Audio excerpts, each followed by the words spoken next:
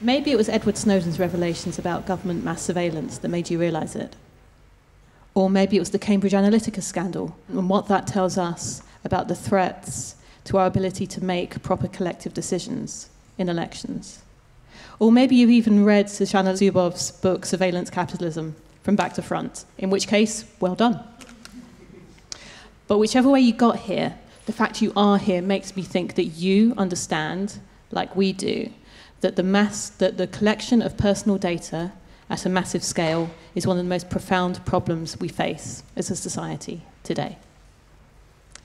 The advent of big data means that governments and large corporates may know more about you, or probably know more about you than you know about yourself, in some ways.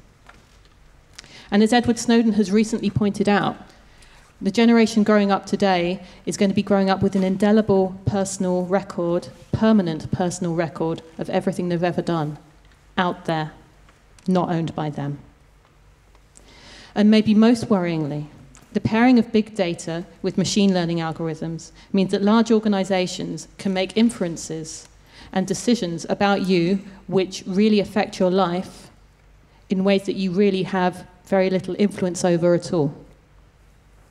That's the problem. And what we're really talking about here today is what we're going to do about it.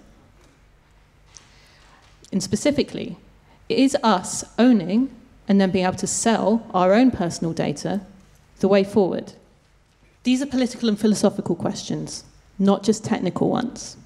And we're not starting from ground zero here, because I guess if you look at the history of the internet, there are some sort of strains of thought which gives us some interesting perspectives on this issue. I'm really going to have to apologize for what follows, because this is a really bold generalization of some quite sophisticated streams of thought. So I'm really, really sorry, but it's about all I can do on this Thursday evening. So the first perspective is what I'm going to call the open government or data commons perspective. And this kind of holds that the more information that's out there, the better, because with more information, we can make better decisions. So we want to add more information to the commons, make it available to people to do ingenious things with it, and we'll know more as a society. It's sort of a liberal utopian idea. The second main perspective is the one which is advocated by people who are more interested in privacy. And this approach looks at areas which should be fenced off from the commons, kept to itself, in the interests of personal autonomy, family life, and the ability of societies to make collective decisions.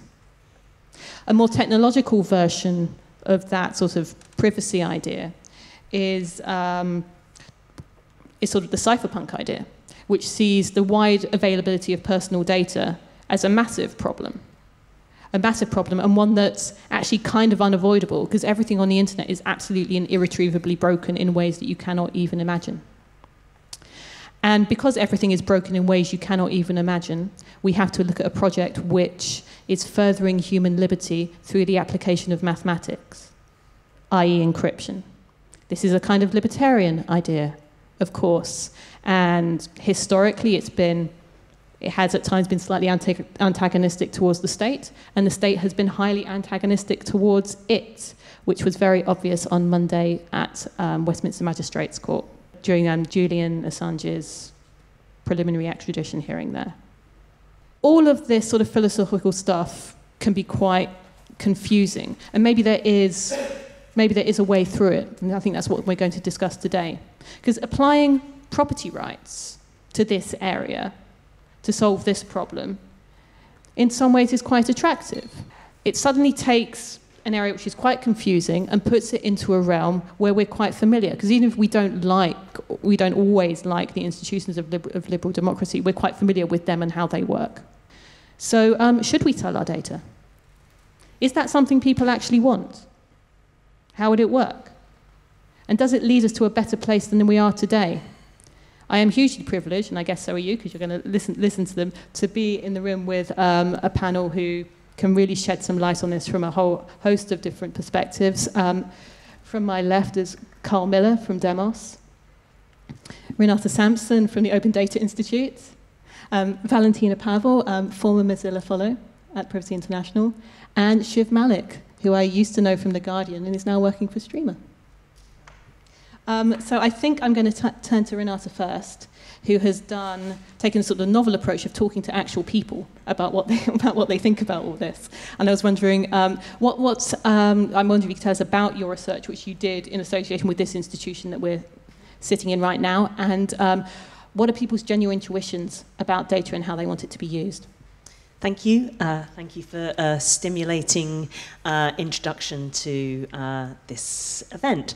So first of all, the Open Data Institute, what's that all about? Well, it's about open data, encouraging data to be open whenever possible, but it's not quite as liberal as all of that. We have a very useful thing called the data spectrum, which indicates when data should be open, when data should have access, so be shared, and when data should be closed. So there is still, and I'm a former privacy campaigner, so it's two sides, arguably, of the same coin. It's about transparency. It is, as Naomi said, about making as much value, opportunity, innovation, shared societal good experiences as possible out of data, rather than hoarding data or even creating a data wasteland. It's about finding that sweet point when data can have real opportunity and value from it. So that's a bit of a background to open data as stands now.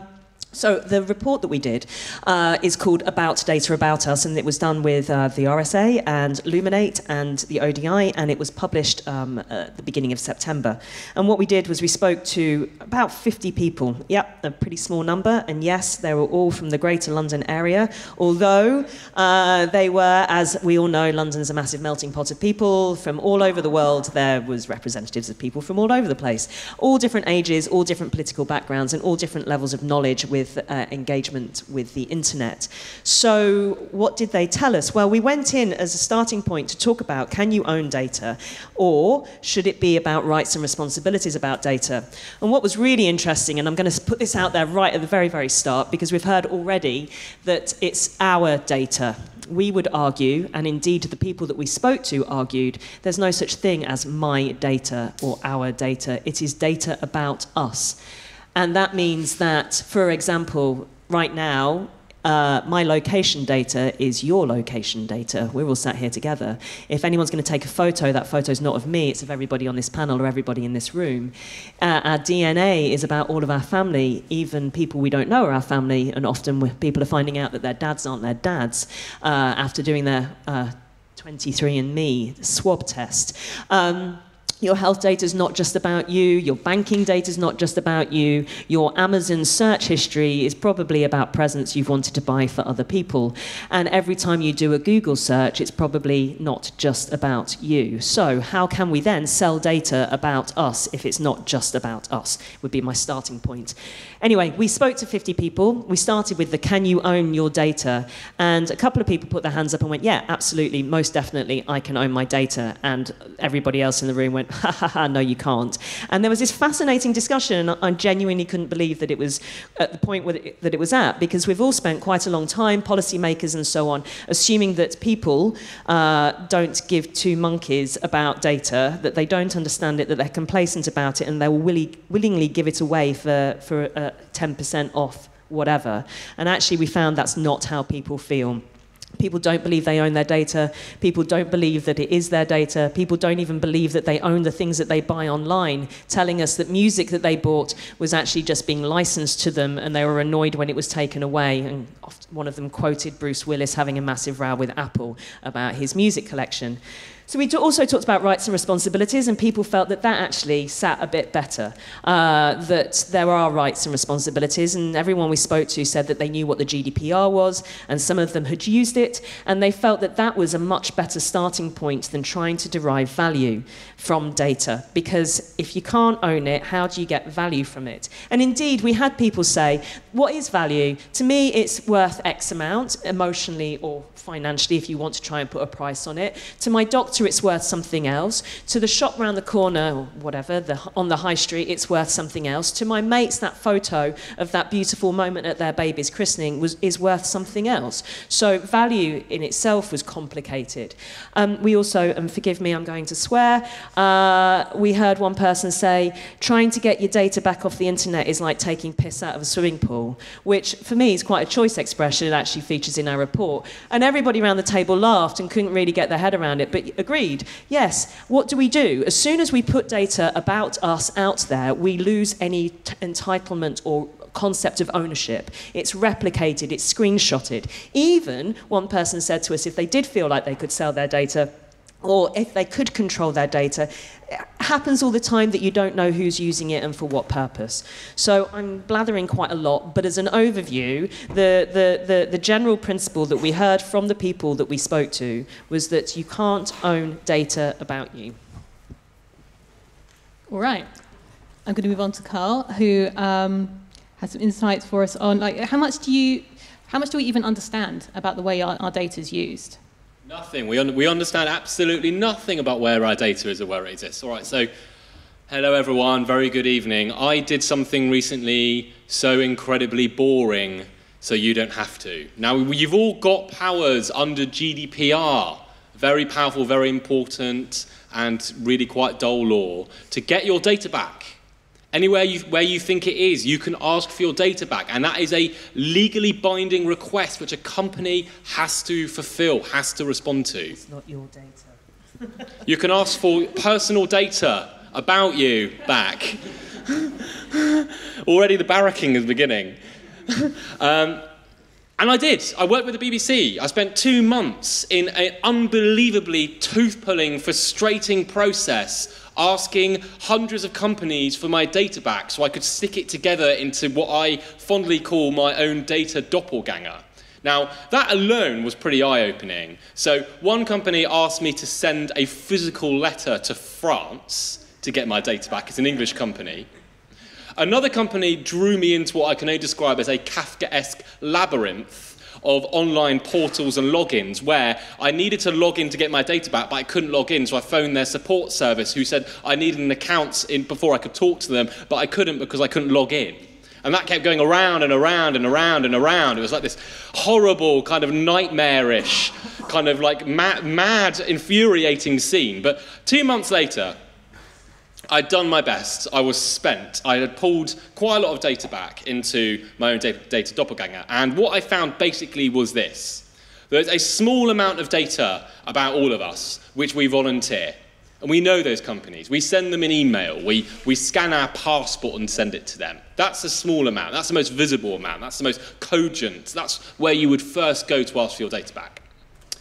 Then there is more from companies and services that you use that probably collect data in some way about you, which you might not know, but it's kind of for the service. So Uber, you open the Uber app, and actually when Uber gave me my data back, it was thousands upon thousands upon thousands upon thousands of rows of GPS coordinates. Like pretty much every second I had that app open, it was time stamping a GPS coordinate, and kind of it turned out to be a giant list. And you know, Amazon, they pretty much will record everything you ever do on your Kindle.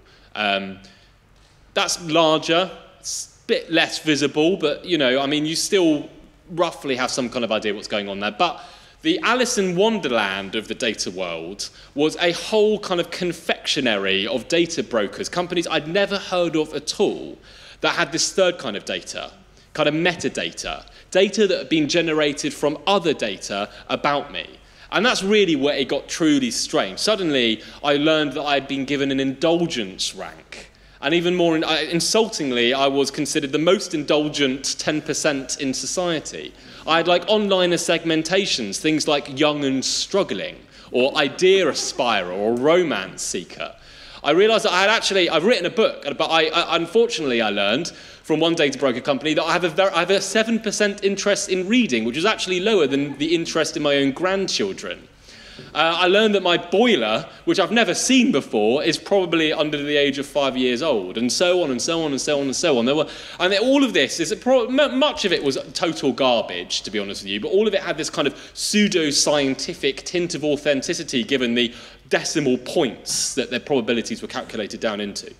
All of that stuff is being traded and compiled and enriched and bought and sold in an industry which is utterly outside of our visibility. These companies have no interest in us understanding what happens with that kind of data. Not, I think, because they are necessarily evil. We just aren't part of the sales cycle. We don't buy any of it. We don't use any of it. We're the product, of course, and we've been hearing that for ages, but we're not actually either really the client nor the user of anything that they do. So, you know, I would come at this from just the kind of pragmatic despair that I'm not sure we would even if we had all these powers to sell data, I would have no idea like what I would do to begin to actually start clawing any of that back into a way which I can control. And a whole bunch of the stuff you're talking about doesn't come under data protection law anyway, does it? It's not personally identifying data. No, it is personally identifying. Yes. Yeah, I mean, this is one of the awkward things about. So GDPR defines personal data and special sensitive data. Personal data tends to be identifiers, but in there is location. Then there's cookies as well, which is what gathers a lot of this. Where it gets complicated, and certainly what we did in the About Data About Us report, is that we tried to define, because most of us don't really get it, we try to sort of break down the types of data there are about us. So we've 4 types of data about us. The personal data, the identifier, your name, address, your location, your IP address, cookies. Then special sensitive data, your gender, your race, your religion, your political affiliations, health information, and others. And then what we define as behavioral data, your likes, your dislikes, what's in your shopping basket, your search history, that sort of stuff, which is a lot of what Carl has been talking about. The stuff that's then used to buy and sell adverts and target and make decisions about us and is put into algorithms. And then societal data, the data that's traditionally always been gathered about us, stuff that is gathered in the census, which is about us, but the importance isn't about re-identifying us from it. It's about movements of society and people. It's meant to help with good decision-making, where schools should be built, where hospitals should be built,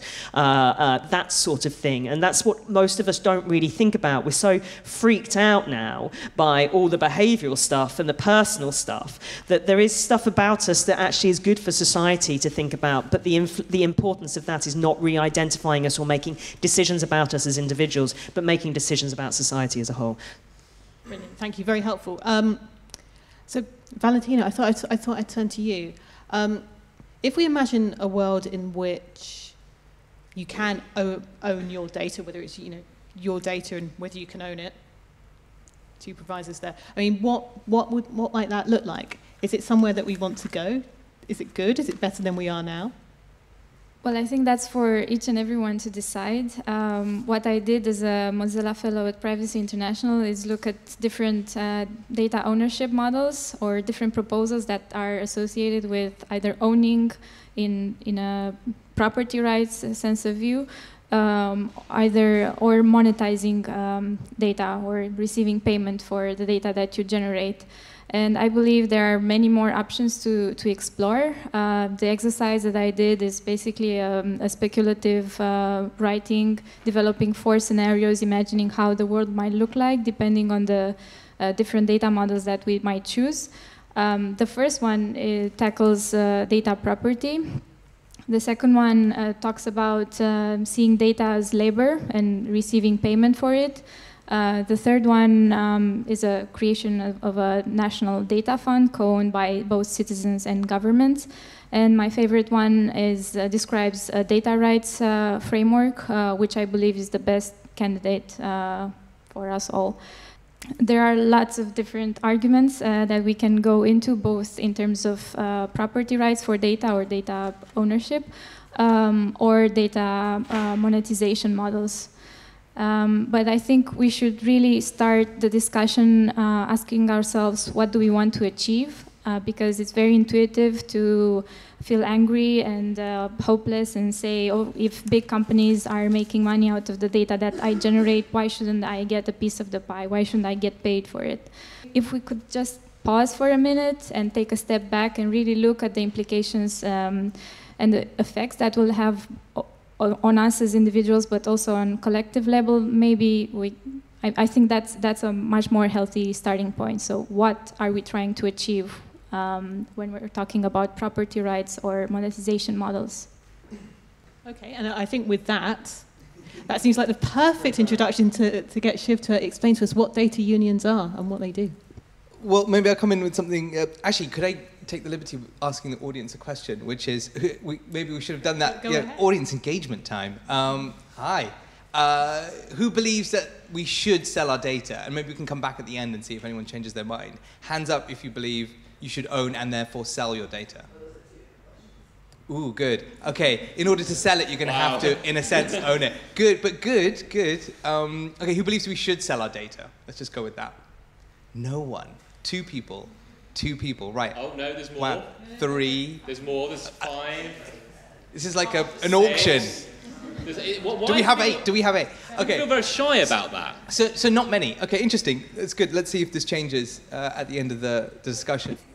Let me start with something really high level then, which is that, look, I believe in modernity. What does that even mean? It means, I think very simply, I believe that the future should be better than the past.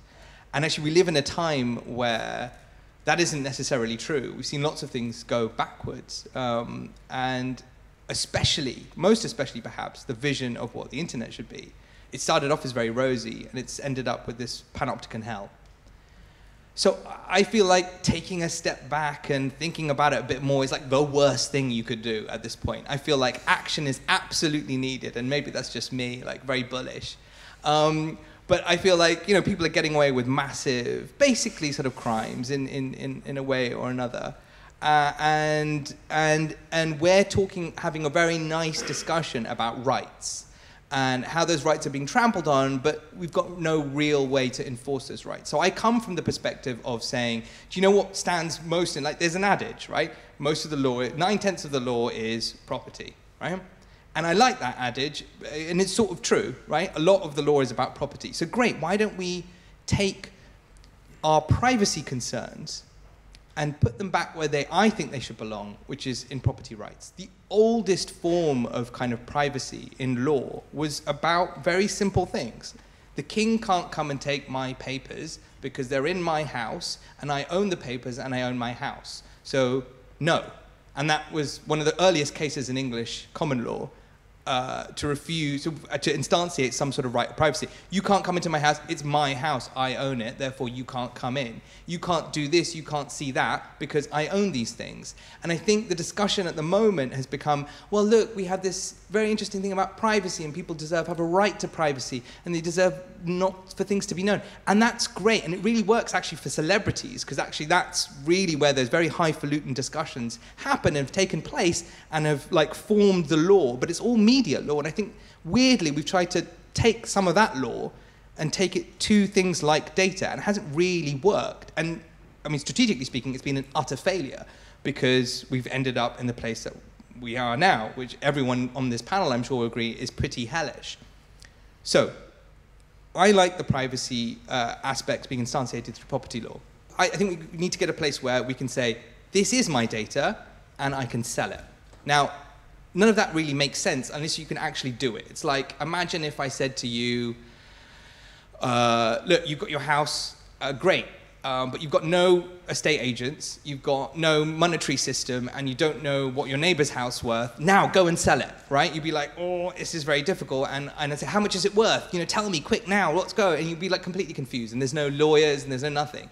You need the infrastructure to make sense of ownership, and that's actually what we've been lacking. Businesses have plenty of infrastructure to be able to sell their data. That trade goes on, and it's worth billions. We all see it. We can look at anyone sort of major technical companies' sort of books, and you'll see how much roughly their data is worth, and you know it's worth billions, because they have the infrastructure to own and claim, and they enforce their rights. You know that when you look at Twitter's rights and terms and conditions, they say, oh, you can't sell that data because it's ours. They don't have a problem with claiming property rights, do they? They don't go, oh, well, is it ours? Ooh, is it someone else's? No, it's theirs, and they'll sue you if you do anything else, right?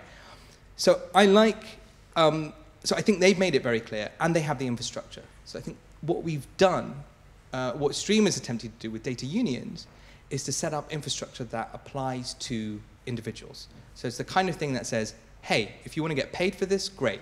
if you want to, so we use the kind of, technically speaking, we use the OAuth system at this point to very simply take data that's being created by you personally, let's say from your Twitter account, from using Google, from any number of social media accounts at the moment, and actually lots of other accounts, like your Fitbit, for example.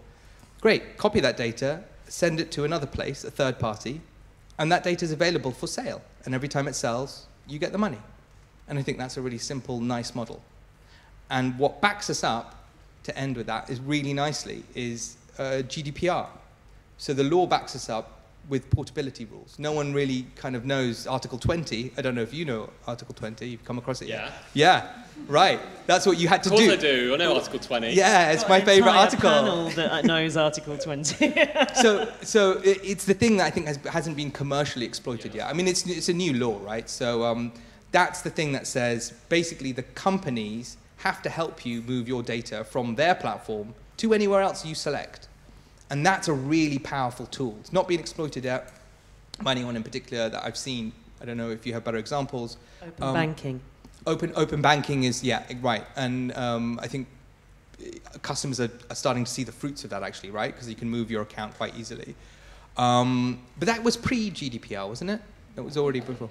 GDPR is after the open banking. So now you can use your banking in different banks. So imagine that rule then applying to social media platforms where you can then say, okay, well, look, I'm just going to take all of this and I'm going to deny you the right to sell it. That's very interesting. And I'm only going to sell it over here. And then you get a kind of functional body who represents you in selling your data on your behalf. You don't have to think about it. You just get the money. You have to think about it a little bit. Anyway, that's the kind of rough conceptual basis.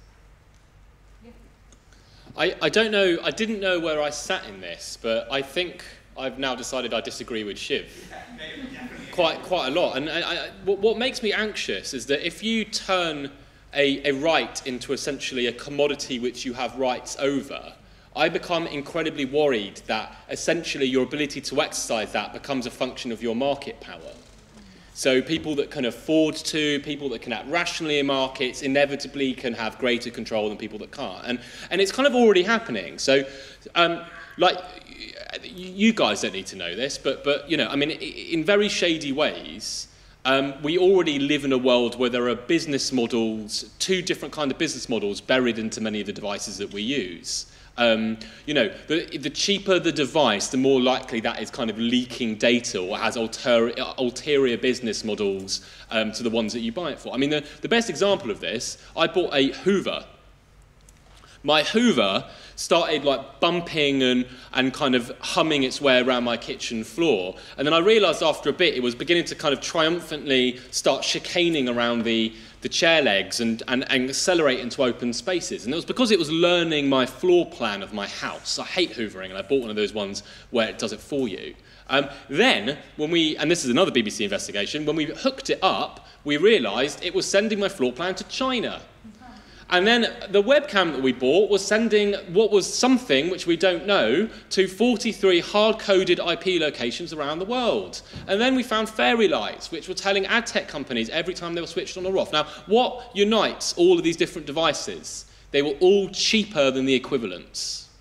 They were all cheaper than ones which weren't doing that. So if you don't have a great deal of market power, you already lean towards those kinds of devices. And I kind of worry, like that's illicit in a way, and I kind of hope that over time, that kind of shady and covert and I think totally dishonest business model will gradually, with both consumer education and better enforcement of law, diminish. But I still worry that if we turn data into something you can simply buy and sell, there will be then some people who are already more knowledgeable, already richer, already less vulnerable, will be the people that essentially benefit from that more.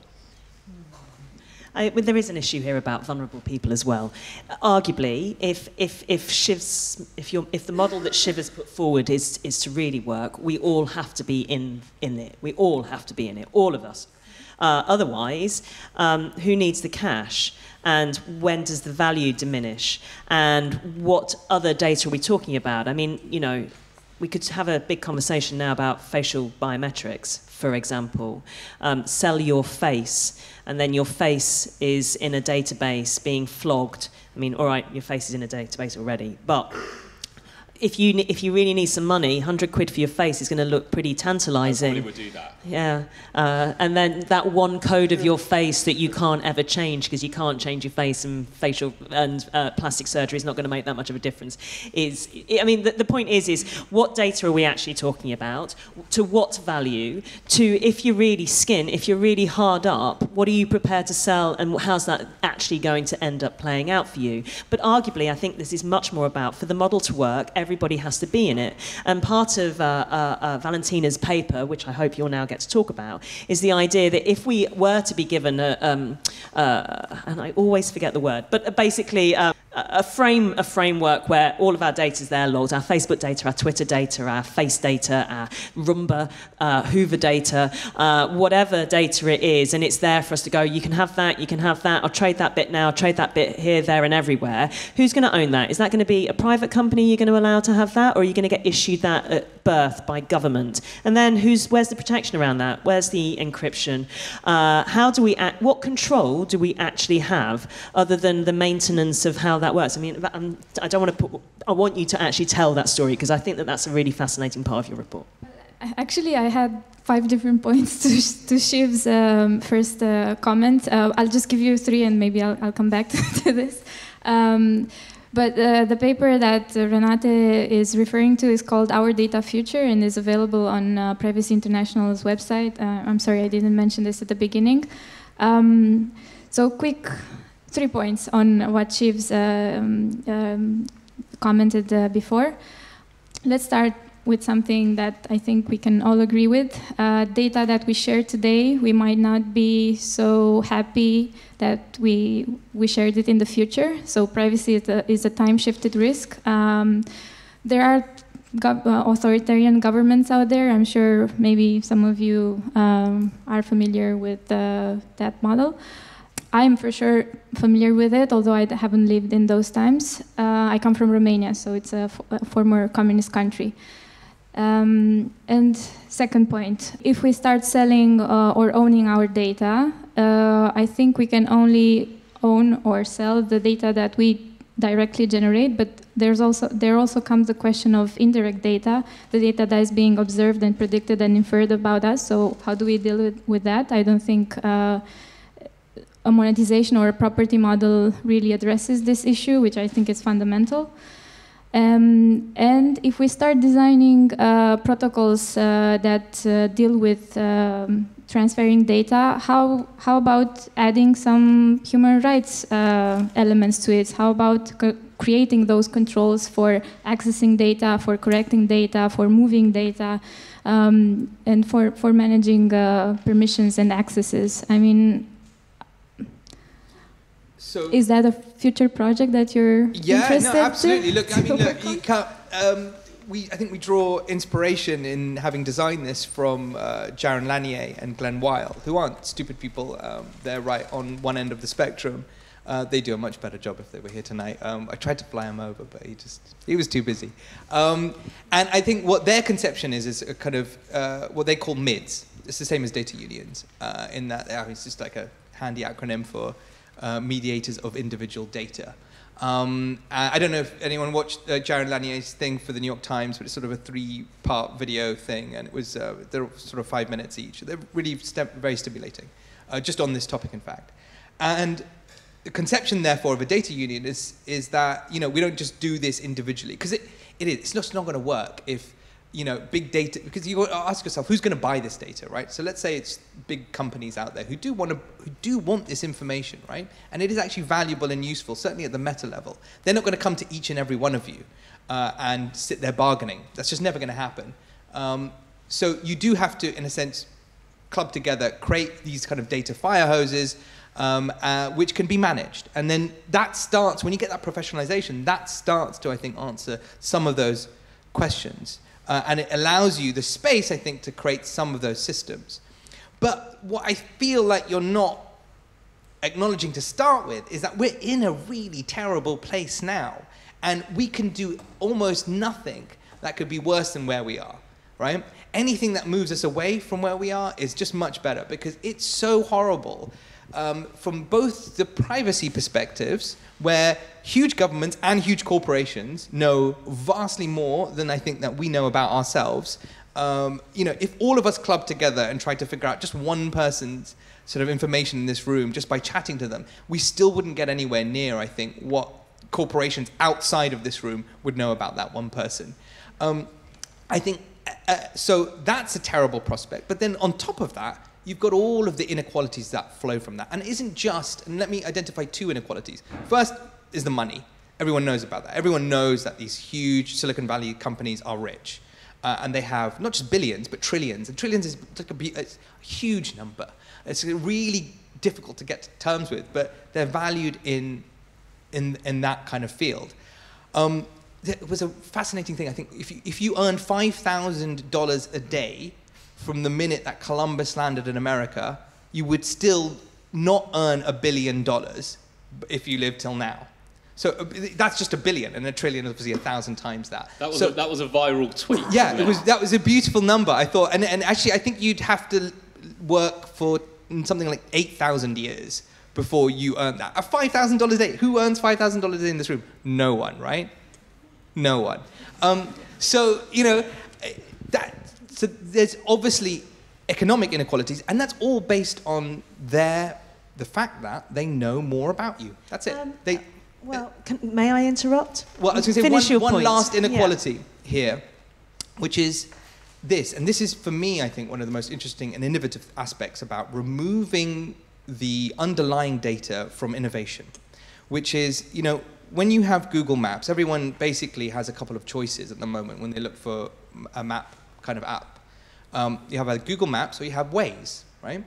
Who knows here, I don't know if anyone knows, who owns Waze? Google, right? Why? Because Waze tried to compete. It's really difficult to compete with Google. If you want to set up your own map application, you're going to have 10 million people or something like that before you can start to be a viable prospect against Google. That's really hard to get, because everyone's like, well, why would I join this thing? It's rubbish, right? Because of network effects. Fine. Then if the second thing, if you actually get there, what happens? Google just buys you. So what does it mean? You have lots of free apps, very few free apps, but they're free. So the Competition Commission doesn't intervene, because they're like, well, they're all free, so no one's getting scammed here. But the innovation is minimal. And that, when you remove, and who's creating all of that information for Google? It's us. It's us. It's our location data. If you can remove that from there, then anyone can come along and build their own map app on top of this fire hose that we generate, or anything else, right? And then suddenly you don't get these monopolies anymore, and suddenly you have innovation, which I think is the innovation that people want, which is good ideas blossoming. And that's brilliant. That sounds like a much better future. And what you have just described is the open data movement. It's that. What you have just said is open the data up so everybody can now get a bit of access to it, and we can create more opportunities and more apps that Google aren't going to buy, because that data now isn't going to be hoarded behind the walls of the big companies such as Google, Amazon, and so on.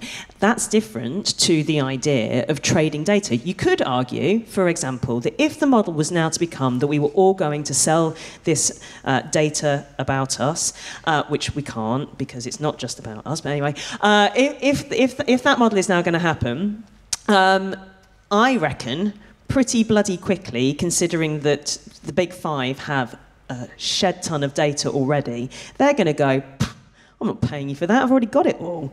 I'll make synthetic data out of what's already there. Why do I now want to start spending a whole load of money on more data that actually, arguably, I've already got? I know the locations, we can make algorithms out of this. I'm not entirely sure that it's going to go the way we think it's going to go.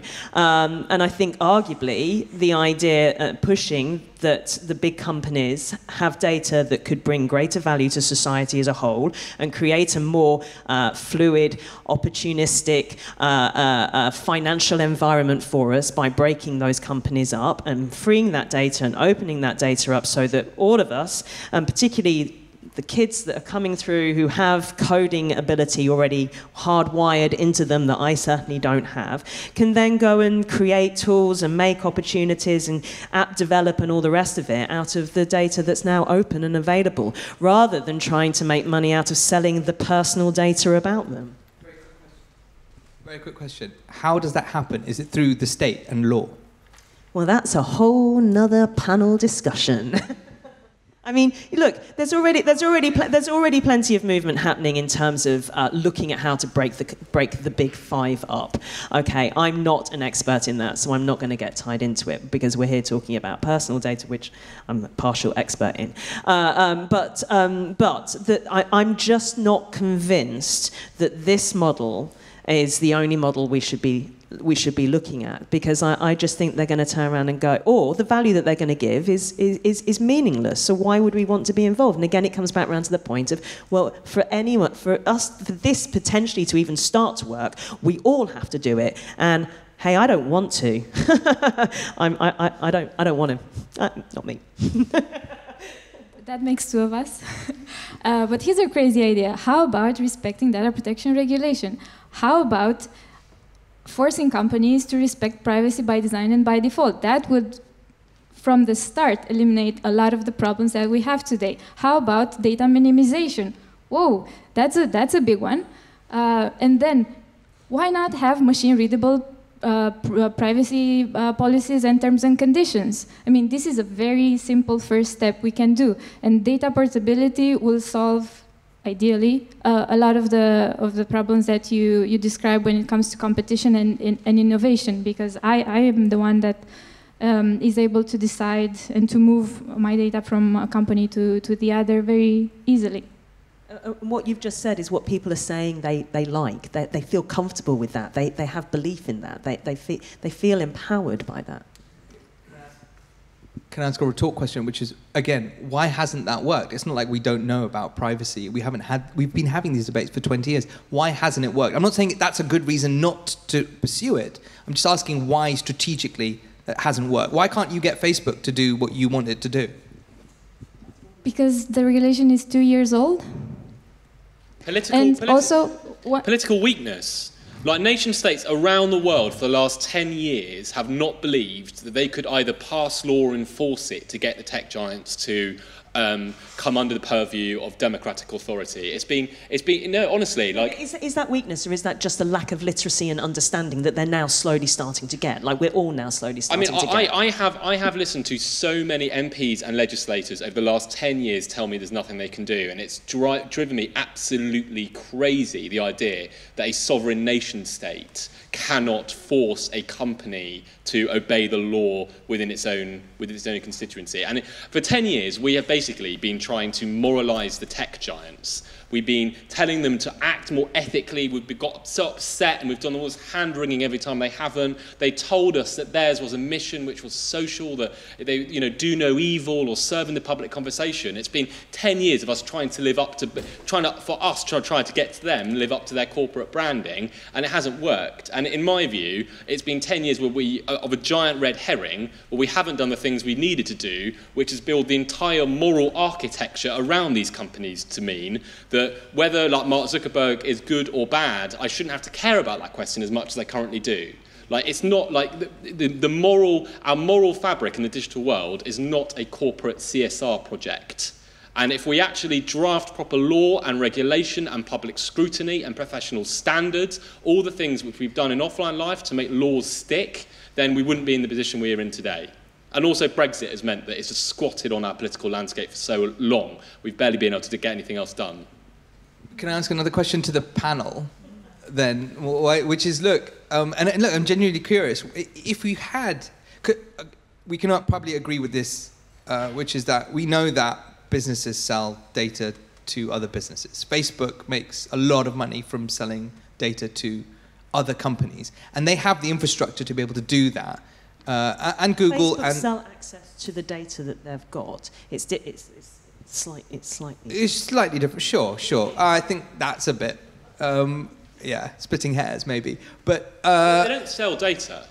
I mean, they really don't. They do. They also, okay, Google also sells data. Spotify also sells data. If you want information, for example, about people's playlist habits in the UK, I don't know why I'm pointing in this room, the whole of the UK, you can buy that. You can buy that tomorrow. Well, actually, you can't, because you have to be permissioned, and they will ask you who you are. It's not open, right? Yeah, and they'll bill you £800,000 for that, right?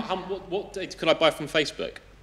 Well, so no, they've changed some of their rules, but I haven't approached them, so I don't really know what they sell. But I do know lots of companies sell data about everything. Lots of habits that people have in this room are up for sale because other companies want to know, right? It's worth something. So great. So we know that businesses are selling to other businesses. That's not really in dispute. The question is that I was going to ask is, would you be against infrastructure for individuals to do that? Why aren't you railing against businesses selling about other businesses? That's the kind of thing that we should be creating. I started my talk by railing against the shadowy data broker industry. I am railing against it. Would you be for the same infrastructure for individuals, right? Or would you just go, that's also bad, we should definitely not go there, but I guess we'll just have to live with the business thing and fight on that front? I don't understand the question, Shiv. Like, do you mean if the shadowy data broker industry was instead composed of individuals doing it rather than companies, I'd be less worried by it? Maybe that's what I mean. Look. They're not. They're selling access to data. It isn't just about splitting hairs.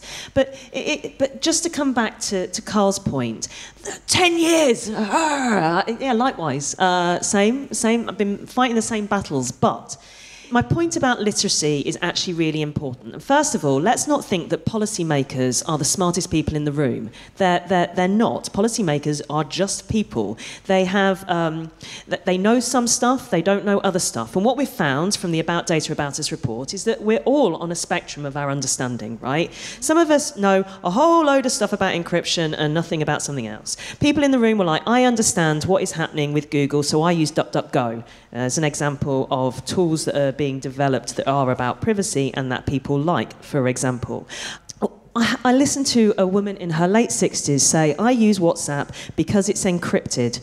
I almost fell off my chair and she explained it to me and I was like, that is sweet. Finally, 10 years of my life have not been wasted. A woman in her late 60s likes to talk to her grandchildren on WhatsApp because it's encrypted. That is awesome. And that absolutely, by the way, throws fire back in the face of the Home Office, who always tell us that ordinary people don't care about encryption. Ordinary people do care about encryption. It matters. We want to be safe and secure.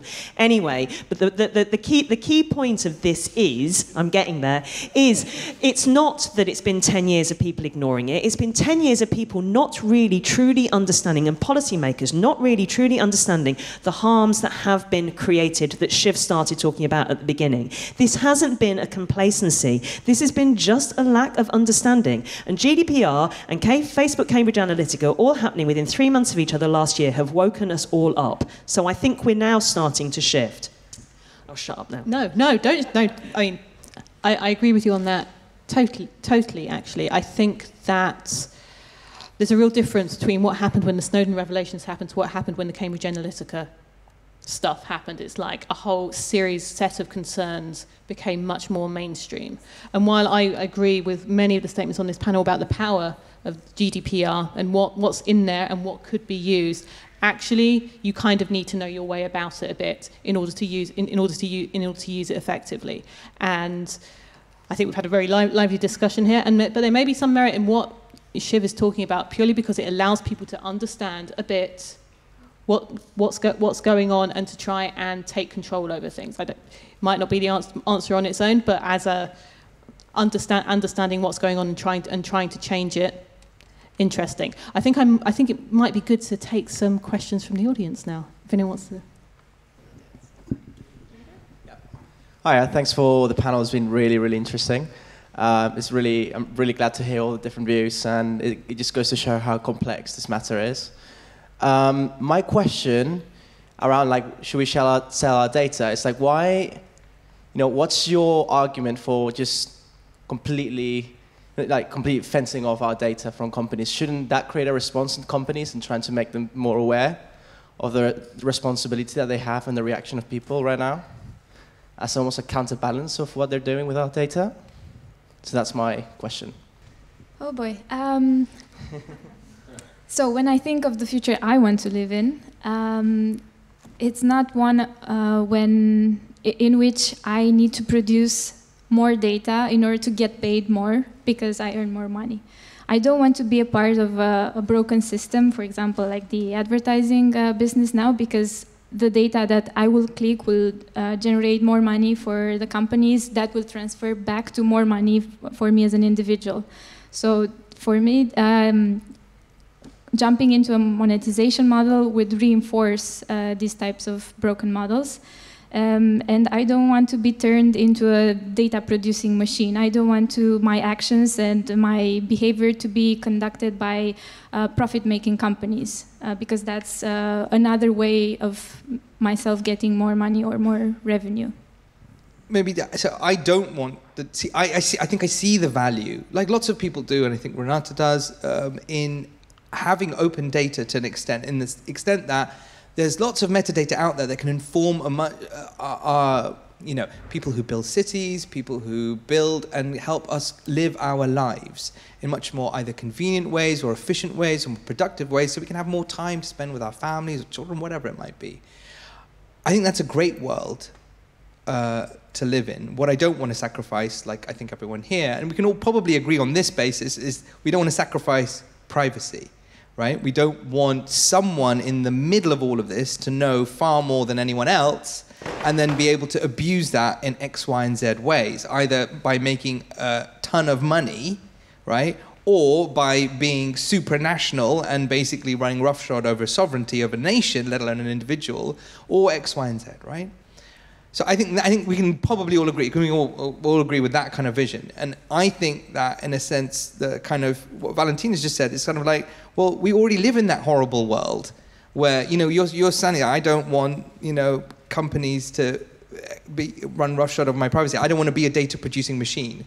You're already a data-producing machine. Only if you're really literate, really quite wealthy in many senses, in that you understand and have a knowledge about the internet and how it works. I can't run a VPN, like private VPN. I can't run that. I don't think half the, I had a flirtation with, was it Tunnel Bear? Like, because it's convenient, but I can't set one up myself. And I work for a tech company. Yeah, right. Okay, so the people on the, it's not that hard, sure. But, the vast proportion of people clearly can't do that kind of a thing. And yes, there are more convenient tools like DuckDuckGo or Firefox. We should mention that, because we're here in their house. Love Firefox. Yay. Love Firefox. And other things like Brave coming along. And I think I'm all for that. Let me say one last thing to add. But I think also claiming in this world where I have a manager who manages on my behalf my data, right? The stuff that I am already producing because I just interact with everyone here in this room digitally, right? In some way or another in my life. Great. I want a professional manager to represent me, represent my interests, and make sure that it's getting value, but also it's being used properly and ethically, and I can sort out those privacy concerns. I want that. That's great. I want someone working for me, and I want the infrastructure to be able to do that. Just to back Shiv up very briefly, I mean, honestly, I think it's an important point. Like, he's totally right. The services that surround us that we expect to work can only work when they get data. I mean, we get so many efficiencies all the time through good data use. I have no problem with that. I really don't, despite my earlier rants. My problem is that if, practically speaking, where most of the data that I found about myself, and I'm willing to bet that most people have about them as well, has tumbled not only outside of our control, but actually outside of our knowledge. Most of the data that I think exists about us has been derived and created and recreated and recombined by companies that we've never heard of before. It's that kind of data. I get no value from that. There are no services that get improved by that. I've never given my permission for that data to be collected. By saying that you would give permission for third parties to collect data about you. You have signed it away every single... No, this is metadata. Yes. That's third-party gathering of that data when you go on any website. It's not direct. It's not data. It's not data which is... No, honestly. It's not data which is actually directly about anything that I've done. It's my characteristics. It's things like indulgence score. Yeah, that's the behavioural stuff that is gathered through cookies, through your interaction. It's not cookies. It's not cookies. It's socio-demographic data. It's data to do with my, some of it's consumption data probably. Yes, absolutely. This is the data that it does sit under GDPR as well as under the Privacy and Electronic blah, blah, blah, blah, blah, regulation, PECA. This is exactly the point. What you've described is exactly what people are genuinely upset about being gathered. It is data that has never been gathered about us and collected and shared in the way that it is now. But you have given your permission. You have. When you read the terms and conditions, if you bother to read the terms and conditions, and yes, we all famously know that a lot of them are about this length of Hamlet and so on, you have given permission for that to happen. I have not given meaningful consent. No, I have not given meaningful consent. And that's the actual. So don't pull me up on that then. That is the important. That is the important point. I've never given meaningful, informed consent for anything to happen. Any consent architecture which has allowed these companies to do that is not a meaningful consent architecture, in my opinion. And that's why the consent model is arguably broken, which is another reason Totally why we broken. probably can't sell broken. our data, because we don't know what we'll be giving consent to. All right, let's go to another question. Right, so we actually agree that the consent architecture is inarguably broken. The gentleman at the back of the room, I think. Oh. What happens when the idea of assigning property rights to data enters more mainstream political discourse? And how do we preempt this, because it is going to enter a more mainstream political discourse, which is maybe not as informed, and we're informed people and can't agree on this. Valentina, you've got like a million things to say, I'm sure. I'll say something very quickly, which is that, okay, look, I'm going to put my hands up in here. I don't know if this experiment on data unions will work. It's not just my experiment, right? It's Jaron Lanier, lots of other people doing this, but technically we're putting forward something I think that is novel. That's nice, but I don't know if it will work. But I do want it, if it could become just a meme by which people realize that their privacy is actually worth something. And if they go, you know what, my data is worth something, and I'm going to keep it private, that's also a win in my book. I'll just say that. I think we need to make a distinction between property rights for data and monetization models for data. When it comes to property rights, there's a clear contradiction when it comes to the very nature of data and attaching property rights to it in a traditional sense. And it's an illusion that we can fence our data off, and with property rights we gain more control. That's actually not true.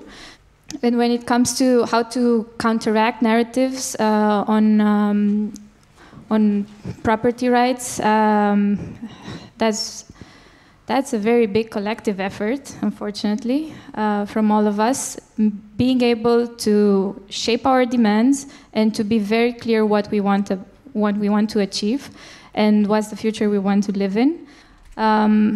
So I don't think anybody has a good answer to that at this point, but we're definitely, I don't know, trying. At least I think that's the reason we're all in this room, right? To find a solution to all of this. Just very, very, very quickly. You're right, and this is actually critical to Carl and I's disagreement. It's not a disagreement we did. I know, right, I know, exactly. About consent, right? The point that you make is, yes, people care, but it's complicated. And the key thing there is, A, it's nuanced, and B, it's about a moment in time. So this also comes back to, can we sell data? There might be a time when we sit there and go, you know what, I'm just going to have a bit of a dabble around on this here Streamr thing, and I'm going to, I don't mind that stuff. I don't mind them having those tweets. That's fine. And you put it out there and you get your 50 quid or whatever it might be. Tomorrow you might wake up and something might have happened. You know, the government might have changed, or all of a sudden that company that you were praising has been busted for actually being really crappy with people's data. And you don't actually want that tweet that you put out there to be out there. Now you can't just delete it because you've been paid 50 quid for it. And it's already out there and you now can't pull it back. So yes, people do care about their privacy. They also do care about opportunity and value and getting a benefit and everything else. But as the people said to us in the report, the person I am today isn't the person I was yesterday, and it's not the person I am tomorrow. I don't like having to say yes to something and not in the future being able to say no, or vice versa. All right. I know that we've got limited time, so so maybe we can take like 3 questions and then we'll answer them as a panel. Okay, gentleman in the front row.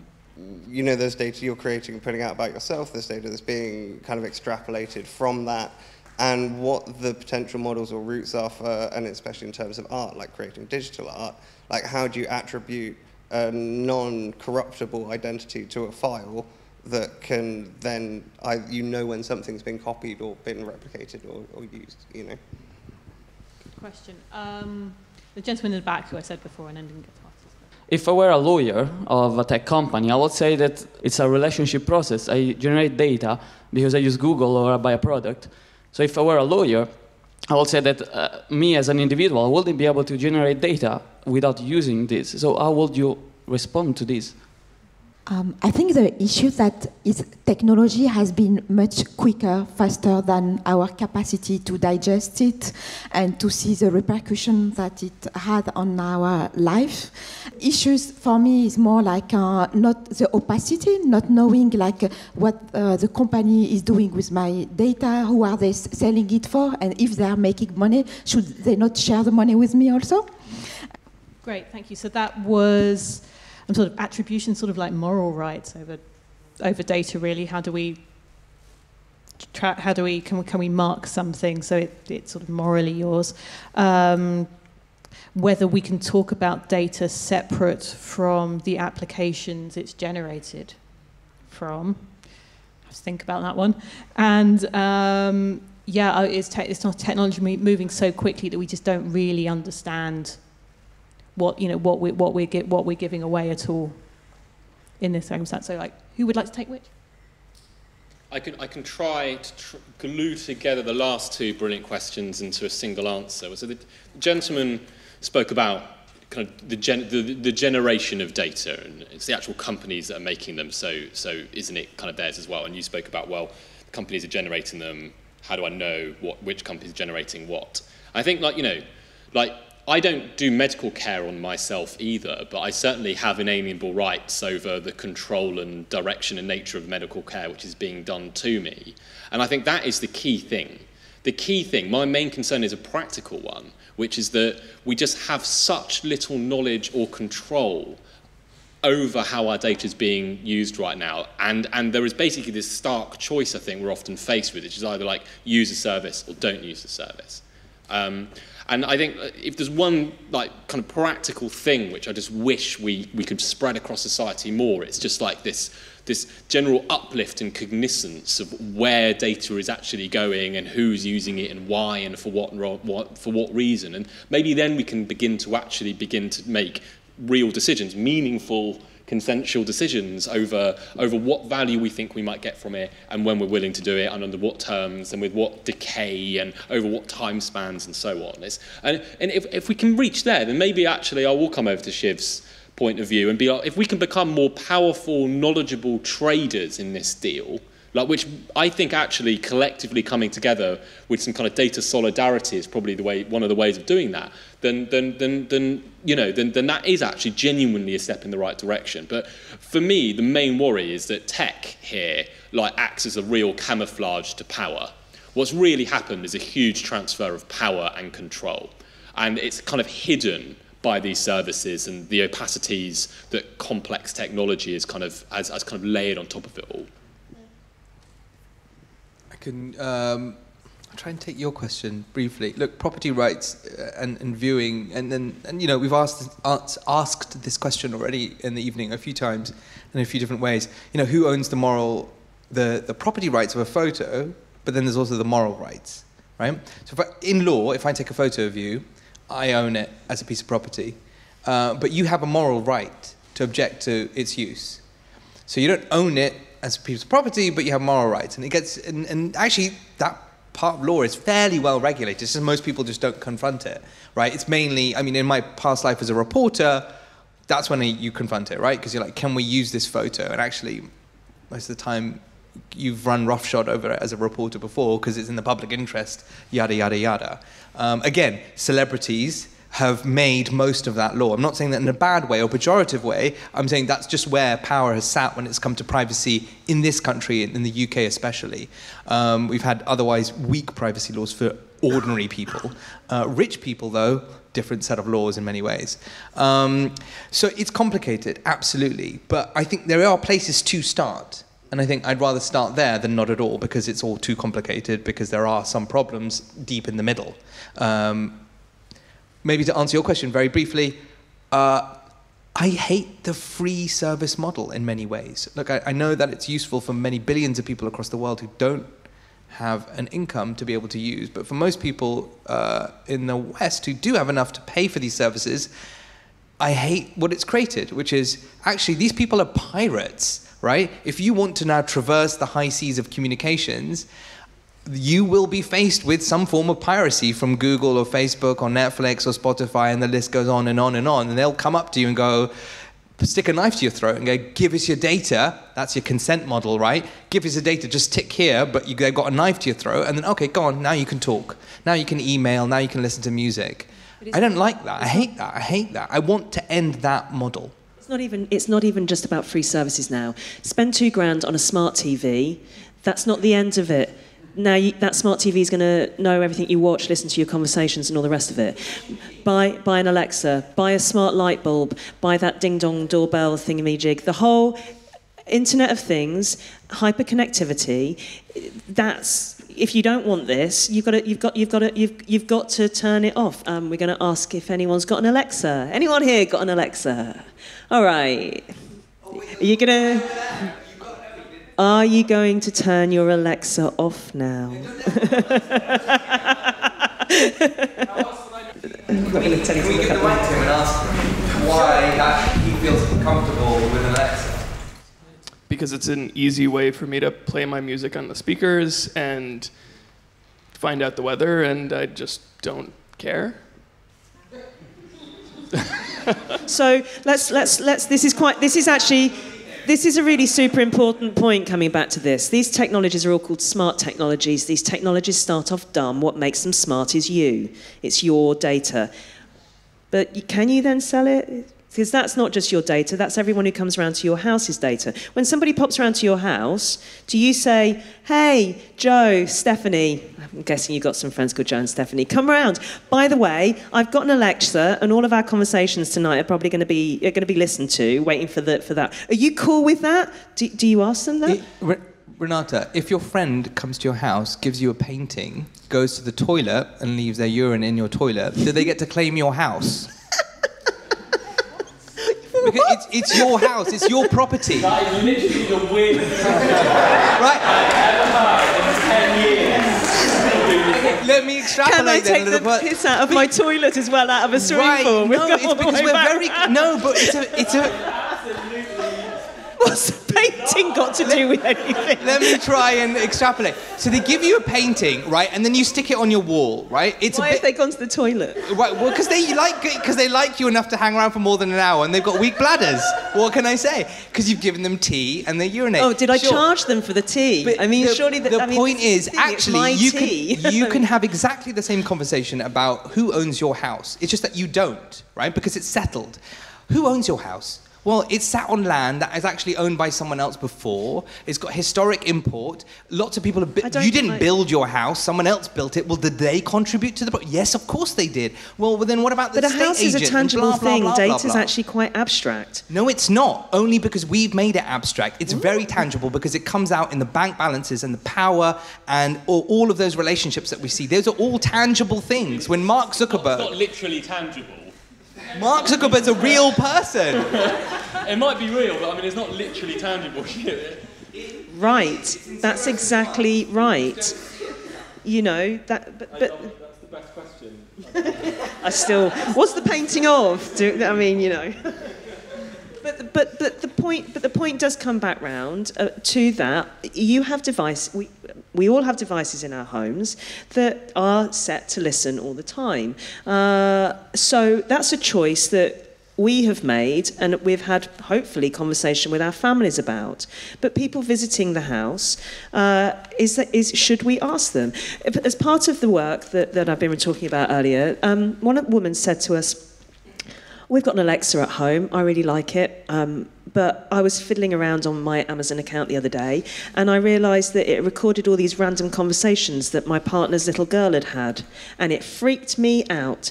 And I said, okay, so what do you do? She said, well, I deleted them, and it was because I found it really unnerving, because like she's just going around chatting, she's having little conversations with Alexa. But I then read in the newspaper that was them being analysed and being kept by Amazon. I didn't realise that was happening.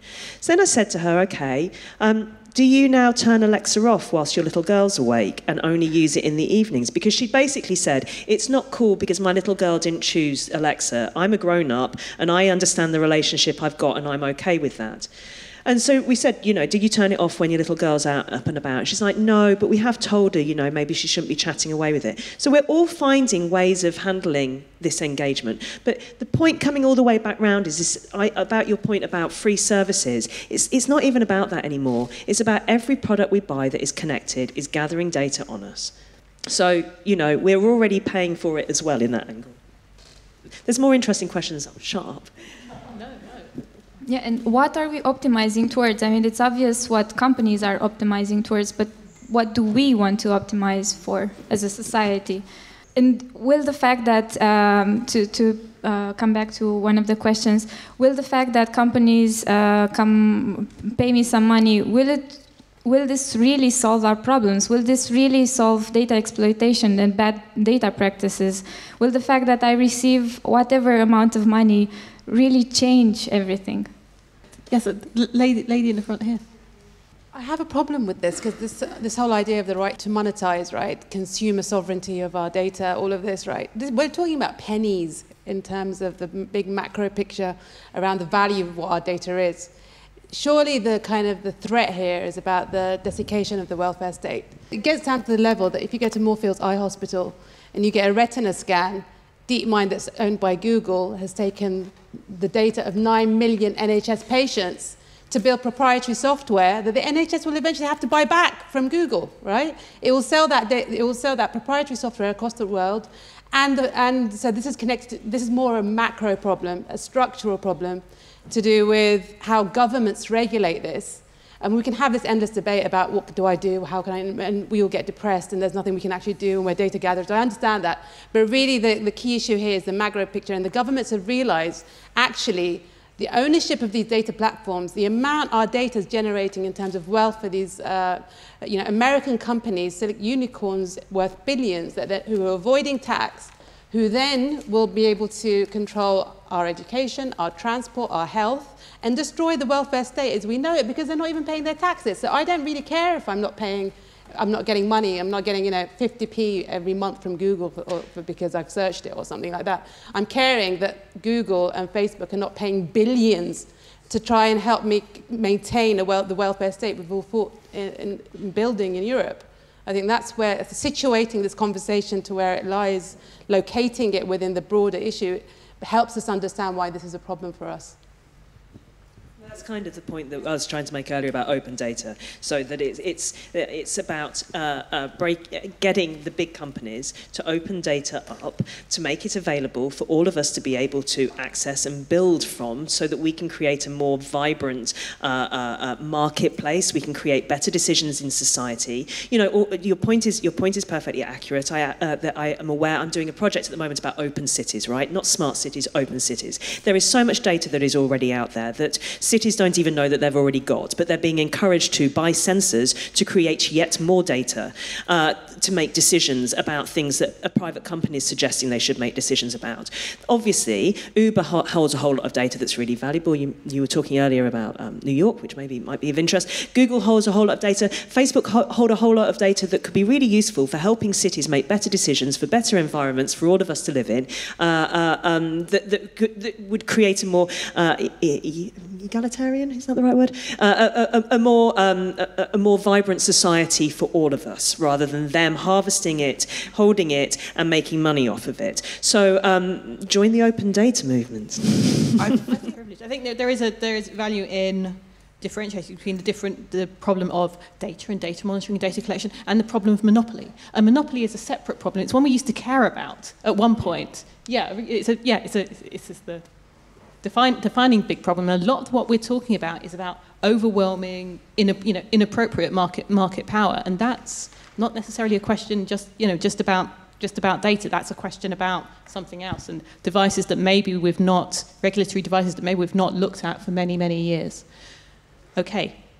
Oh, did you want to? Sorry, Shiv. I could hop in. I think that's a fascinating thing, and I think there are lots of different ways to sort of tackle, we all know that DeepMind and Google are going to harvesting our information to teach their computer, as you put it beautifully, to then, we'll be paying for that in the end, right, in some way, and they'll be sitting at the heart of a massive innovation which was built by us. Right, how do you solve that? Do you just appeal to their ethics? No, clearly big companies don't understand ethics because they've been completely unethical. Literally, Google's tagline was "Don't do evil," and what did they do? They're doing it right now, right? So that doesn't work, but they do understand. They do understand money. They do understand property rights, and they do understand, actually, you know what? What makes sense to me is, fine, they're going to do it. Either we stop them and outlaw it, or we say, hey, we all built this.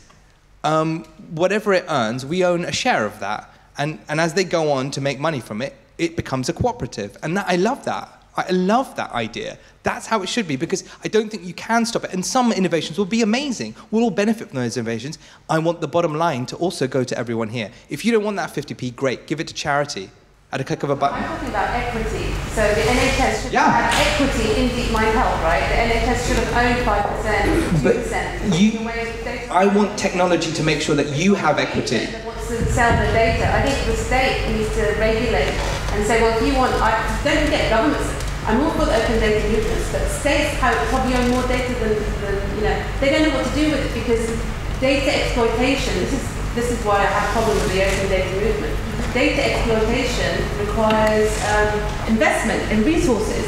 You're going to extract the data of 4 billion users, or 3 billion, I don't know how many users Facebook has, right? Across the world, who has the power to exploit and analyze and build and innovate with that data? It's these American companies. No one has the capacity to do anything with that data. You're generating it. You're right. That's absolutely. So again, there's nothing is perfect. There is a whole lot of work that's coming out, partly from the ODI, but from others, about the concept of data trusts, for example, which isn't about it's not about creating money. It's about people feeling, or organizations that are creating data, feeling they don't want it to be used solely by the big giants, that they want to put it in an environment, they want to be able to open it up and give access to it from people who have startups, who want to solve the illegal wildlife trade, for example, or do health, or some people might want to put personal data about them in there so that it can be used by health startups to be able to start to train algorithms, right? There is a whole movement and a whole thought process going around data trusts. It's got lots of different names, data cooperatives. They're all slightly different models. There's not one off-the-shelf model that you can take. But the point is lots of people feel the way you do, and there is a movement and a thought process to try and improve that situation. It's one strand of it. Breaking up the big companies is another strand of it. I'm not entirely sure. I mean, data unions may be a strand of it too, but this is about money and whether we should be paid for it, or whether we should just put data about us that we feel we have some sense of control over and put it out there so that it can be used without financial gain, but for societal gain. I think we've got time for one last question before we go and get drinks, which is very important. It's not even just the data, it's that this data is being weaponized against us to target us with addictive content, and that's the basic problem, like when you give away this data. And then what's stopping you for governments to target you? We've seen what's happening in China versus what's happening in the US. And then this is the major problem that lies if they start monitoring you on that basis. And when you say the things about, oh, you don't know how to set up a VPN, then there's this fact about literacy, right? You need this literacy. You can't be like, if someone doesn't know, let's just start exploiting them.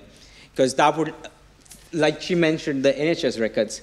It wasn't even the records that were, so for innovation, you would need data and the things like to train these models, but the thing was they were identifiable patient records.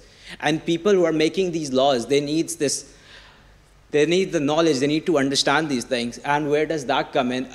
If something is wrong, at least legislation is trying to make it difficult, and we need literacy for it. At least legislation makes it difficult. American companies cannot get away with doing what Chinese companies are doing so easily. At least it makes it difficult.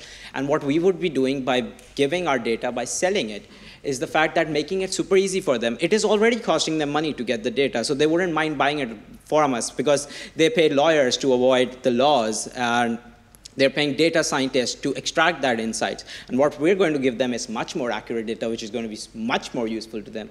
So I don't know, what do you guys think about that? It's like... A couple of you suggested that encryption equals privacy, and I think that's a complete fallacy, and people that think that often have a very false sense of security, that they have privacy when they absolutely don't. So privacy and encryption are two entirely separate things. I think underpinning a lot of this, you've almost touched on it but not quite got there, is trust. If there's going to be a sort of service where I can, say, sell my data through a broker, I've got to trust a broker to hold my data. So what you've talked around but not got to is, so how do you establish trust online? Because without that, the rest of it's just hot air. There's also a separation between, I think, real-time data and static data. Lots of the world at the moment has been built on, lots of these kind of data businesses built on static data, because real-time delivery, so this is actually just a technical answer, is actually really quite difficult until fairly recently. So, you know, it's a difference between Experian, which is basically a bunch of static files, and, say, Twitter, or like Visa giving you access to their API, right? And I think when you come to real-time delivery, you get to a much more interesting place, because actually the ownership doesn't mean anything, and passing and trusting the data doesn't quite hold the same value, because you're basically building pipes, and that's what the person in the middle is doing. You're building a pipe to someone else to lease, and this is important. You can't actually really buy the data, you're leasing it. And when that lease term ends, then that data cuts off. Now, they can store it, sure, and anyone has the ability to do that. Even now, you could sit there storing all the tweets that appear on your timeline. It's just quite difficult unless you have API access. But when you get into a real-time situation, which all data will eventually, very soon will just be that. The static files won't make much sense, because it'll be at the edge that you'll find the insights.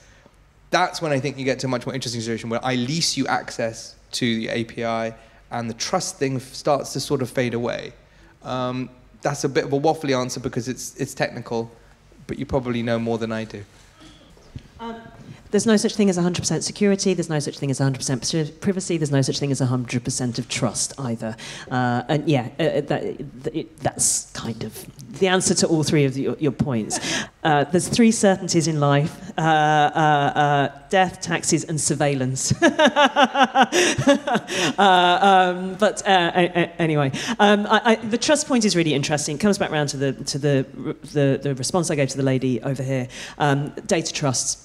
So it's about a set of principles, it's about governance, it's about independence, it's not necessarily about financial, it's about putting an organisation in the middle of a transaction to ensure that each party can have an element of trust.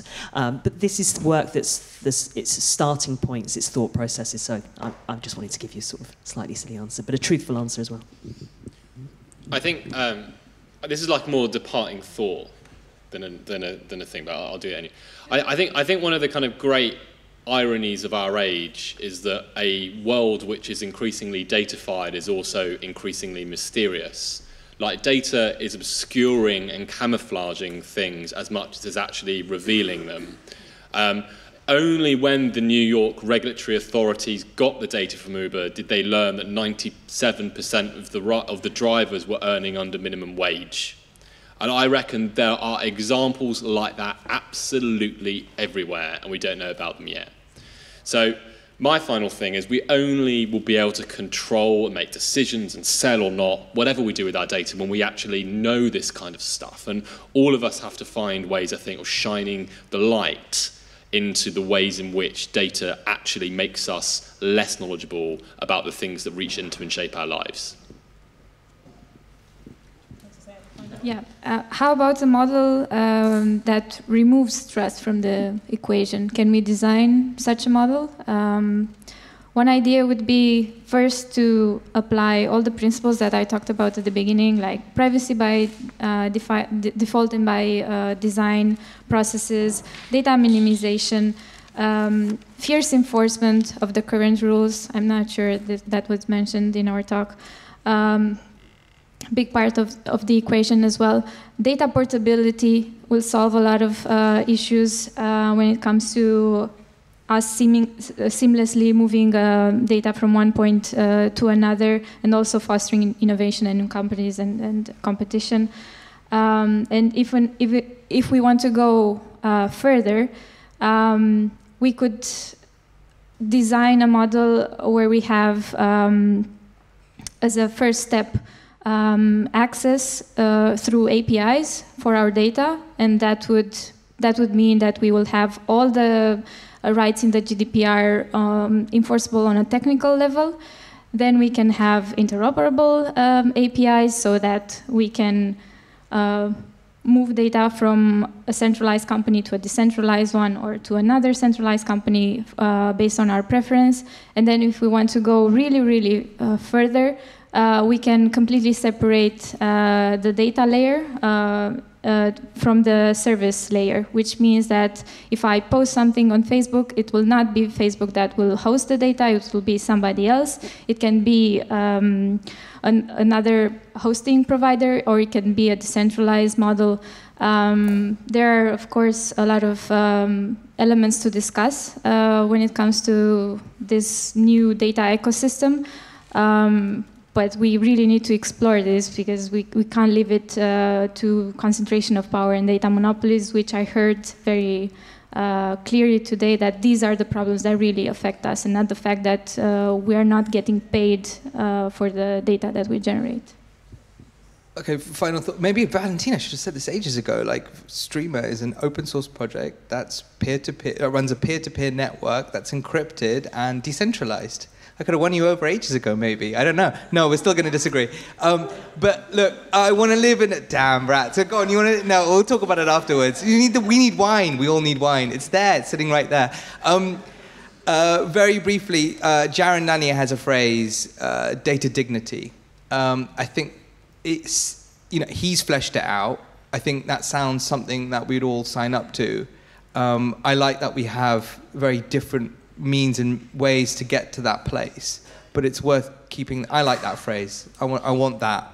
And I think that's a line we can all agree on. And thank you all for coming. I want to thank a really excellent panel, and I think we could have talked for hours and hours and hours and hours, but there is wine over there, so I think we should drink it.